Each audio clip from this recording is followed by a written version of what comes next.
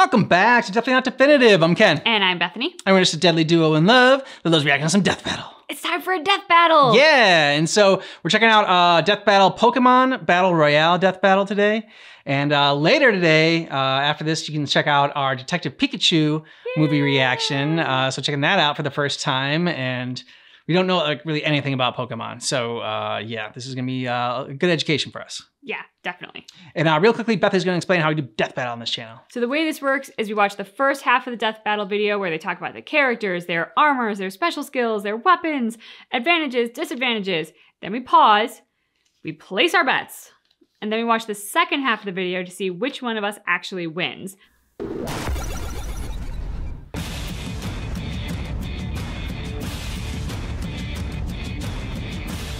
For nearly 2 decades, people across the globe have struggled endlessly to make one crucial, exhausting, impossible choice. Bulbasaur, Squirtle, or Charmander. Squirtle. The one you chose was really the strongest. And what better way than with their evolved forms? Venusaur, the pimply plant monster, Blastoise, the bazooka turtle, and Charizard, the dragon. For a fair assessment, we're examining maxed out wild Pokemon. For those of you nerdy enough to care, this means no special EV training, no mega evolutions, and no tutor bred or means nothing to me. I have no idea what this is. This way, we'll avoid any and all player influence. He's Wiz and I'm Boomstick. And it's our job to analyze their weapons, armor, and skills to find out who would win a death battle. This is going to be interesting. None of us could win because there's 3 choices. Yeah. The first starter Pokemon evolves from Bulbasaur It's to the turnip Ivysaur ones. and finally to Venusaur, the seed Pokemon. Becoming uglier and uglier with every form. Seriously, what the hell is that thing? Of the 3 starters, Venusaur is the most well-rounded and easiest to raise. In combat, it relies on its above-average special attack and special defense, or non-physical combat. Old Froggy Plant has a variety of moves. Vine whips for slapping bitches, and Razor Leaf can cut through whole trees. Then there's the less action-packed skills like Sleep Powder, which is used to put foes to sleep and take women home from bars. Venusaur's adaptability is its greatest asset. It can absorb health with Leech Seed like some kind of jungle vampire, or simply heal on its own by using Synthesis. It also knows Sweet Scent, which aids the poor accuracy of the sleep and poison powders. But why bother with poisons and powders when you've got a super laser? Venusaur can absorb so much sun energy that he can fire the solar beam. Venusaur. When I find flowers that can do that, I might actually take up gardening. Try and pollinate now, bees. In real life, celestially powered lasers rely on heated magnesium combustion. In order to fire, the solar beam's temperature needs to be over 6,700 degrees Fahrenheit. Damn. Unfortunately, the solar beam is so powerful, it takes twice as long to perform as any other attack. As a grass and poison type, Venusaur is extremely effective against water-type Pokemon. But keep him away from flying and fire types, because as we all know, plants burn, and birds fucking hate grass. Venusaur's well-rounded skills and tricky moveset could outsmart the competition. Charizard. Venusaur, the final form of the Bulbasaur evolution. This seed Pokemon soaks up the sun's rays as a source of energy. The second starter Pokemon evolves from Squirtle to Wartortle and finally to Blastoise, the shellfish Pokemon. So how did this thing come about? Did a turtle get really drunk one night and then came across a tank and was like, yeah, I'll put my dick in that? Later, the tank showed up at his door and was like, boom, this is yours. And then he raised it out of shame until one day it evolved, and then all the other turtles were like, that's fucking awesome. And they all started plowing tanks. Sure, why not? That's exactly how it happened. Blastoise firmly boasts defense over offense, using his weighty bulk to outlast and overpower foes. Like a stone firm upon the shore, he can take wave after wave of punishment. As poetic as that was, he won't be winning any marathons. He's almost as slow as a tortoise, which makes sense, unlike the giant gun sticking out of his back. Blastoise can significantly reduce incoming damage with Iron Defense, barrel through hazards with Rapid Spin, and guard against any and all attacks with Protect. He can jump foes with Bite and crack heads with Skull Bash, but most of his arsenal focuses on water power, blasting foes with Water Gun, Water Pulse, Aqua Tail, and Bubbles. But despite its lack in attack type diversity, Blastoise can maximize its watery weaponry with Rain Dance, a rainstorm that amplifies water type moves and blocks out the sun. But his ultimate attack is blocks out Hydro the sun. Pump, where he blasts water out of his twin cannons with enough force to accurately punch through steel at a range of 160 feet. High-pressure water jet cutters are used industrially to cut through metal with at least 55,000 psi, or pounds per square inch. I didn't know By that. measuring Neither did I. Blastoise's cannons in comparison to his size, we can tell his hydro pump has a power of 90,000 psi. That'll get the stains off your patio, along with your patio and possibly house. Blastoise is effective against fire-type Pokemon, but weak to grass and electric. And when he's not battling, Blastoise can be found training on secluded islands to strengthen his combat skills. If it plays its defenses right, Blastoise just might outlast everyone. Blastoise's strength lies in its power rather than its speed. Its shell is like armor, and attacks from the hydro cannon on its back are virtually unstoppable. Yeah. The final starter Pokemon evolves from Charmander to Charmeleon and finally Charmeleon. to Charizard, the flame Pokemon.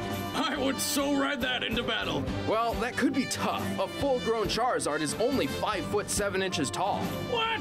That's bullshit. I want to ride a dragon to burn the villages of my enemies, not hang out with it on the sofa.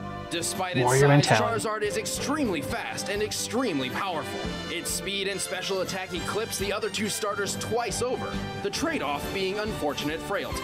But since he can fly, it's pretty hard to get a hold of him. Charizard's moveset is incredibly diverse, ranging from the obvious Fire Breath to flying, dragon, and even ghost-type attacks. At close range, he'll always have an edge up by using either Slash, Dragon Claw, or Shadow Claw. He can strike from above with Wing Attack or Air Slash, but his real strength lies in the flames. He'll burn and bite you with Fire Fang, trap you in a vortex of embers with Fire Spin, smash you apart with Flare Blitz, At the cost of self-inflicted recoil damage. and of course burn you to cinders with Flame Burst or Flamethrower. Charizard can reportedly burn through solid stone. This means his flamethrower reaches temperatures over 2,000 degrees Fahrenheit. Charizards are aggressive and warrior-like, and will actively seek fights with stronger opponents. Flying-type combination makes Charizard doubly effective against grass Pokemon, but weak to water types. If it spends too much time in a heavy rainstorm, its flame will go out. Permanently. He's so fast and deadly, he might just overpower his enemies before they know what hit him. Charizard, the flame Pokemon. When competing in intense battles, Charizard's flame becomes more intense as well. Since they had 3 this time, I felt like they went a lot faster through the, especially Charizard seemed like he was like real quick, it was over like that. I'm not gonna pick Charizard because it seems like he has 2 weaknesses. Like it seems like the turnip one that we said had like a turnip on his back or whatever, has like the sun rays that will hurt fire but it doesn't hurt water. And then Squirtle has, you know, the water, obviously. I'm calling him by his like baby name, not his like his grown-up name, because Squirtle's just better. He's a Squirtle. Yeah. So I think I'm gonna go with Squirtle. I'm gonna go with $5 on Squirtle. And yes, I am picking it mainly because of the name of Squirtle. Because I want to say it as many times as possible. But yeah, I mean, I think this is going to be about, you know, outlasting your opponent, and he's just a tank, and so I'm betting on the tank. $5 on him. I'm going to see your 5 on Squirtle. Okay. I'm going to go 10 On Squirtle? on Squirtle. Okay. I knew I was going to pick Squirtle after the name. Yeah. But he is a tank. They say he can take a beating. His powers work against fire. So Yeah. there goes Charmander. The sun's things don't do damage to water. So the turnip guy is got a weakness compared to Squirtle as well. So I'm gonna bet on Squirtle. I'm gonna go 10 to make it more interesting. Okay. And that's my vote. All right, the combatants are set. Let's end this debate once and for all. It's time On Squirtle. for a death We've been on a streak of picking the losers. This is gonna be 3 in a row. This is gonna be 3 in a row that we picked the same loser. No, Squirrel's got this. Look at him, he's so cute. They're all so cute. I know. Oh.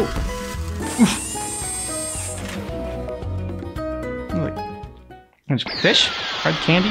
I was thinking hard candy too.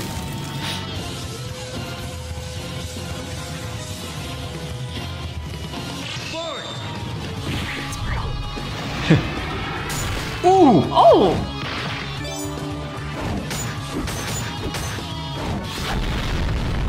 Quit picking on him!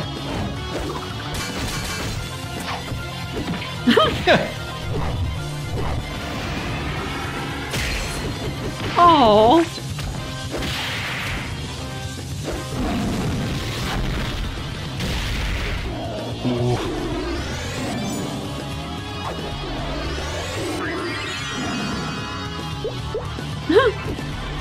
Did he put him to sleep? Oh, okay. You can. Yep. Oh, he has a tongue or whatever.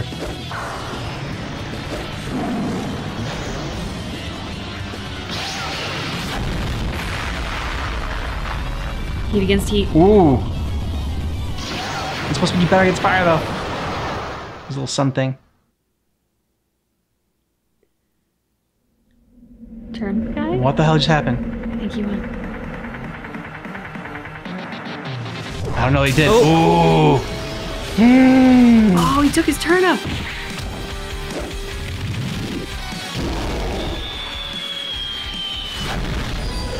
Oh, death. Oh. And destruction.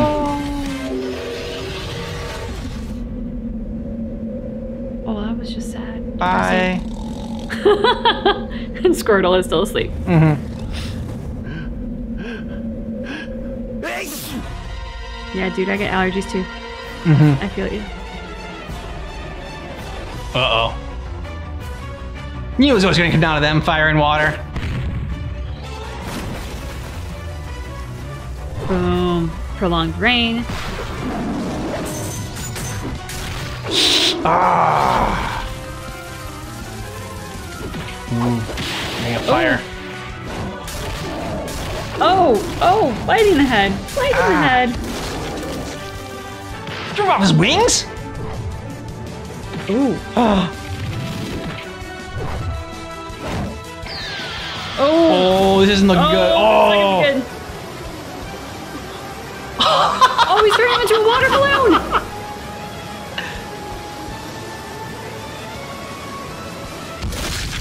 Oh, damn! Squirtle wins! Does he though? I feel like that's too easy. Okay, Squirrel won! Charizard! No! Oh, and Froggy Plant, whatever. Charizard's greater speed allowed first attack, and its proud warrior mentality led to striking Blastoise first. But Venusaur knew he had to take Charizard down right away, so everyone's favorite fire lizard was doomed, taking too much damage early on from two different angles. But poor Venusaur didn't stand a chance against Charizard's dual typing. Yeah. The bulky defense of Blastoise was more than enough to outlast both of them. Also, since Charizard and Venusaur do not naturally learn Sunny Day, they could not counter the Rain Dance. But Wizard, shouldn't they all just counter each other? Inevitable Yes, YouTube the rock, comment. paper, scissors factor is a bit tricky. Grass beats water, water beats fire, fire beats grass. But ultimately, the core of any Pokemon battle boils down to mathematics. Every attack does a specific amount of damage with specific effects to specific types with a specific accuracy. And each Pokemon's stats are clearly displayed in the good old Pokedex. So, by comparing every move, effect, choice order, and likeliness of occurrence, there are over 7,000 different possible ways this Battle Royale could play out. Ooh, wow. And out of all potential matches, Blastoise wins the majority.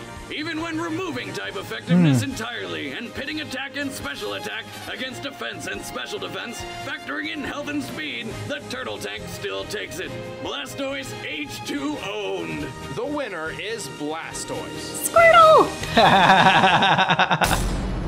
All right, so we finally broke the streak, and we finally, got back on the winning streak, and both got on there. And your faith in Squirtle was repaid. Yeah. I love the fact that they talk about how they have the little like inevitable YouTube comment, but couldn't it have been this, or couldn't they have all canceled themselves out?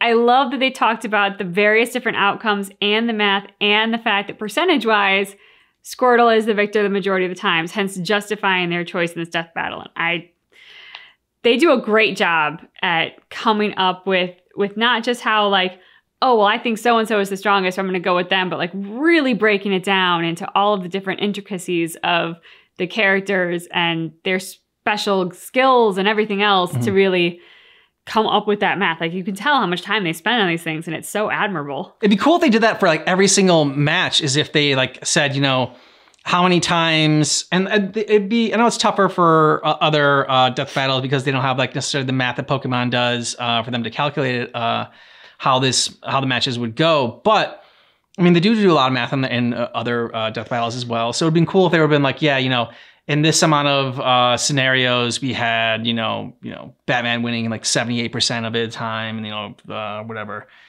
Captain America winning like, you know, 25% of the time, whatever. Those don't match up to 100. That's more than it. I realize that, but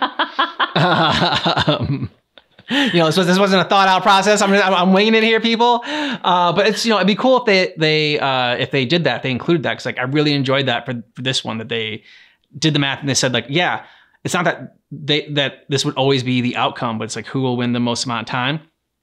And I think I forget that sometimes when we do bet, is like, okay, who's going to win the most amount, not like who's going to win necessarily like just once. That's true. I similarly, I think, have had oftentimes the wrong approach, because I'm looking for like, ooh, what is that like one special thing that is going to be like the trump card in this scenario, and all of a sudden that's going to be how they win, because if all the stars align just right, the card will be available to them and they can go for it. Yeah, exactly. Which is generally not how battles are going to go, that everything's going to go exactly right for you. I think that's like a Hollywood theory that's been instilled in us. Like, oh, everything's going to line up just right to be the most dramatic or the most interesting or the most heroic. Okay, so with that, I am back up to where we started at. I'm at 250, and then you are at 280. No, sorry.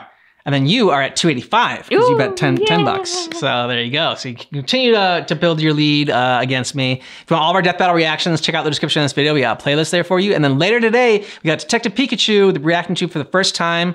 Unfortunately, you know, something got messed up like during filming, and the mic got unplugged, and so our sound isn't the best in this upcoming movie reaction. But we want to make sure, you know, we give you authentic reactions, and we didn't want to like, you know, refilm it or something like that just because the sound was messed up. So, you know, we want to watch it for the first time, and, you know, really mean that we watched it for the first time. So you'll see a great reaction, and you'll sort of hear a great reaction. You'll hear. It's just not clean and crisp. Like, you know, you'll be able to hear everything. It's just not clean and crisp. So we do apologize about that. And thanks so much for checking out our reaction for this Pokemon Death Battle. But just keep in mind that our reaction is definitely not definitive.